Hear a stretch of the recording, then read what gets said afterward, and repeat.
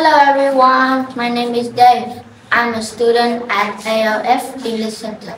Today I will talk about my dream. My dream is to be a military pilot in the Air Force. In that job, I will go scouting around the country for any suspicious plane or vehicle. If I see any, I will call the base for reinforcement. When I do my job, I like the way I fly the plane, the countryside view, sea view, and the important thing is the salary, the perks, and the benefits.